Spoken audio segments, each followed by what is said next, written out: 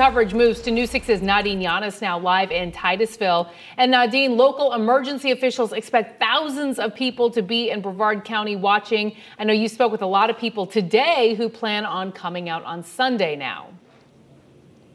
Yeah, and we already have some people gathering here in Titusville ready for this ULA launch that's happening in about 20 minutes or so. I believe at the end of this newscast, we should have that launch happening. So that's why you're seeing a crowd gathering. But I got to show you these gentlemen here. His name is Martin, and he has a bed in the back of his pickup truck. He says he is planning on being here for the next 2 nights now, ready for this launch. They're expecting more than 250,000 people, and we spoke to a few getting excited today. Friends Ed Irvin and Kelly Sim enjoy lunch while looking at the launch pad over the Intercoastal, where the 4 astronauts will take off. I'm hopefully going to come back and find a good spot. Yeah, but this spot was beautiful. I was just wishing I could stay here overnight myself. Enjoying the view under the A. Max Brewer Bridge in Titusville, which closed during the last crewed launch in May. These images bringing concerns in the midst of a pandemic. Then Brevard County had 420 cases.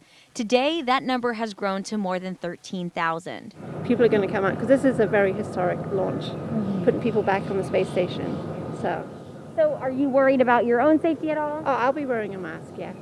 But Pam and Bruce Payne will be avoiding the crowds at all costs tomorrow night. I have no intentions of being out in crowds or large gatherings, and I'm super cautious. I take all my medical cues from my wife, and so I think we're going to be happy to watch this from the condo. And so we won't be here where all the action is, but it will be a phenomenal experience. Titusville police will be closing the Max Brewer Bridge again ahead of this launch. FHP also encouraging drivers to prepare for delays, find alternative routes to the beach line, and remember CDC guidelines when in crowds. That's always been a concern as far as when these launches go up in the last, several months, that people have to be aware that there is a potential risk.